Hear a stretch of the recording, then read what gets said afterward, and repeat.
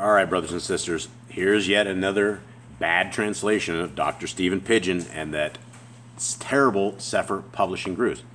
And until they fix these terrible translations, I'm going to say they're a terrible publishing group. They don't have their act together. When they do things like this, it's ridiculous. It's just completely ridiculous. I can't even teach out of their app anymore because it is so bad. 1 Corinthians 9:5. Have we not power to lead about a sister, a woman, as well as other apostles, and as the brethren of Yahuwah and Cepher? What? The brother of Yahuwah? What? I think we're sons. That's the father, people. They can't even get that together.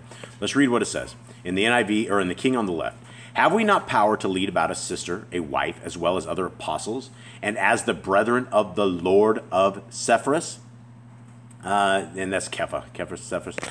And then the NIV has it right too, right? And the Lord's brothers. Yeah, Yahushua's brothers. He's talking about Messiah Yahushua.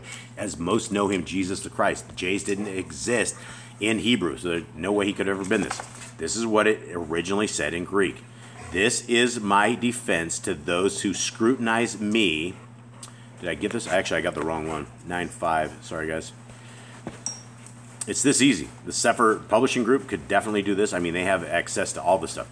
Have we no right to take along a believing wife as do the other apostles and the Lord's brothers and Cephas, which is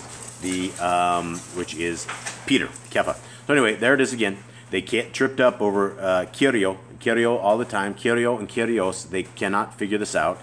And I'm not a publishing group. I'm not a translator. I'm just some dude with the Bible Hub and a guy who bought the Cepher and spent money on it. And unfortunately, I am so convicted about this because a lot of people bought the Cepher because I was reading the Torah out of it. And it is completely written. I mean, there are so many mistakes in this that I don't even, it's trash at this point. It should not be out as a word of our Creator by any means. So we got to get our translations right. It is Kyrio, not Yahuwah. It doesn't say Yahuwah here. So these are more translations, bad translations by Dr. Stephen PIDGEON and his Cepher Publishing Group. I'm out.